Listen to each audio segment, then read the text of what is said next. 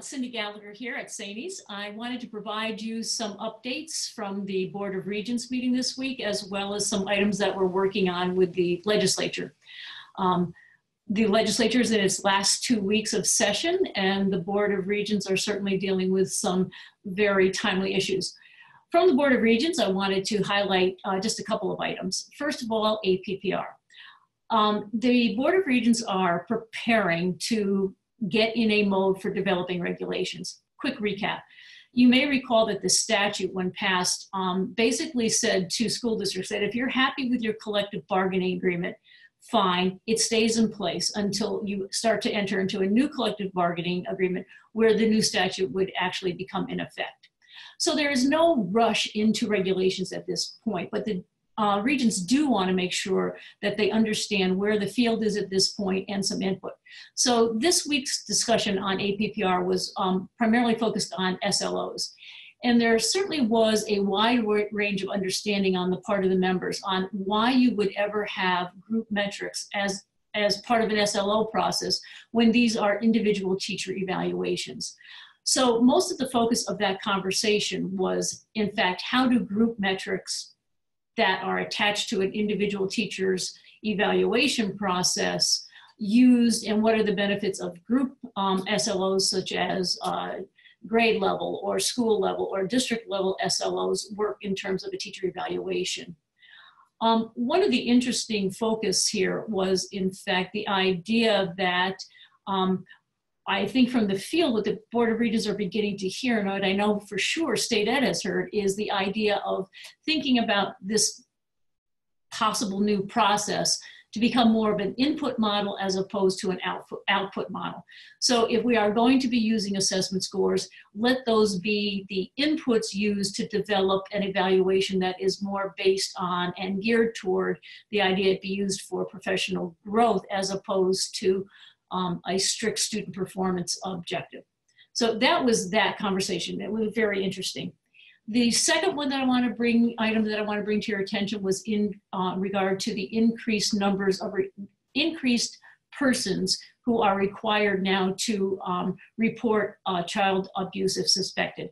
So the law that was passed and the regents began to discuss corresponding regulations that would have OT, PT, licensed speech pathologists, bus drivers, and bus driver supervisors need to become mandated reporters as well as the training.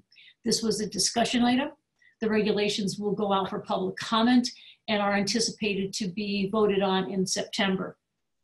One of the last items, and there were several other items, but these were, I thought, ones that I would want to bring to you all, was in regard to substitutes. You may recall that in previous videos, what I began to discuss how the regents were talking about the issue of shortage of substitute teachers.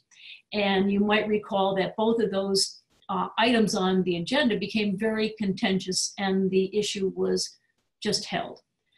This particular item talked about, first of all, the need and the criticalness of shortages in districts. So before the regents really went further into thinking about regulations on either requirements for substitute teachers or hours that the substitute teachers or days could really work within districts, they wanted more information.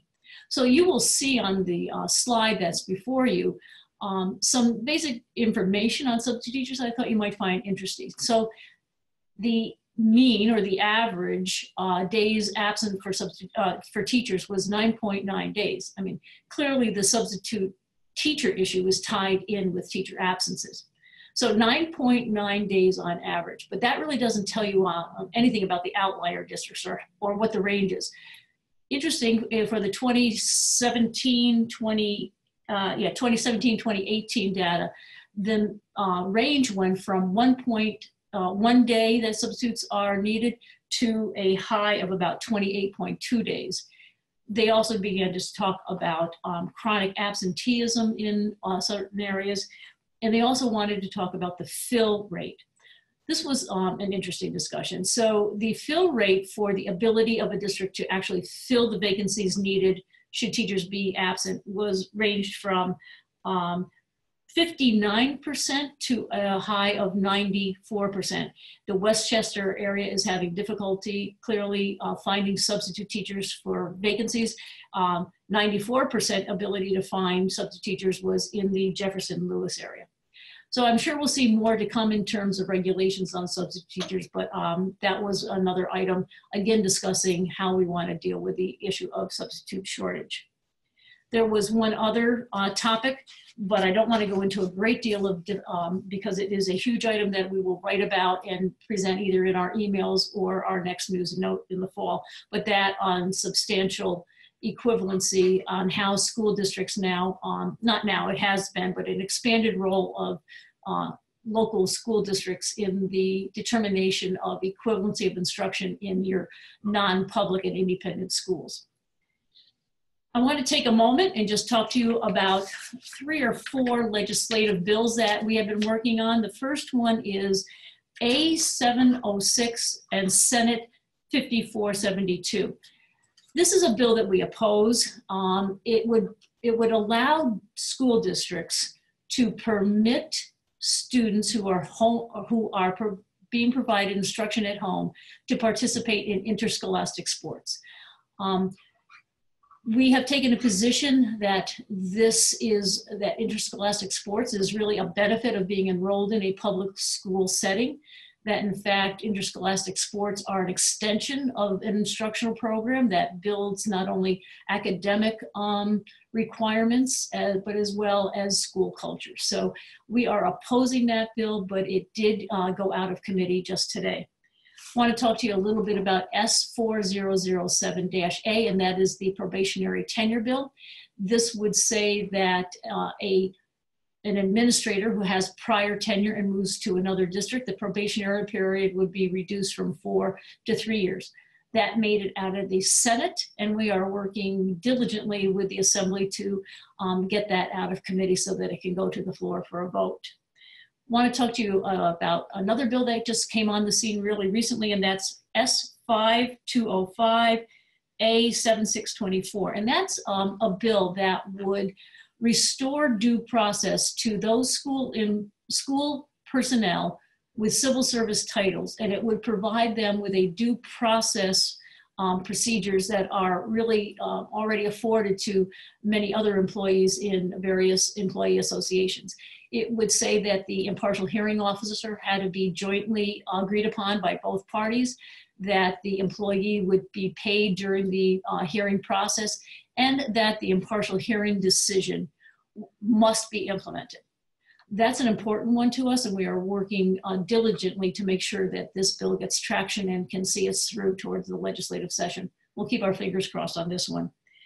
And then basically I want to talk about one last one, and that is S5314-A7837. Many of you know that the election law was changed so that any employer had to give 3 hours of time off without pay for their employees to vote on the primary and combined election days.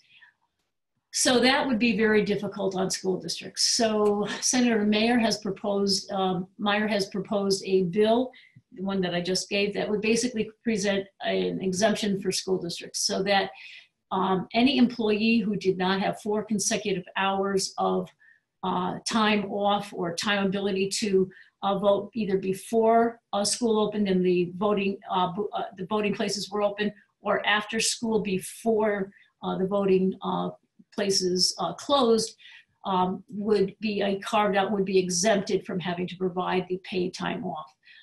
We are hoping that this bill also can make its way through session, and are working diligently with both houses to make sure that it's got some traction as well. Please feel free to give a call on any of these items.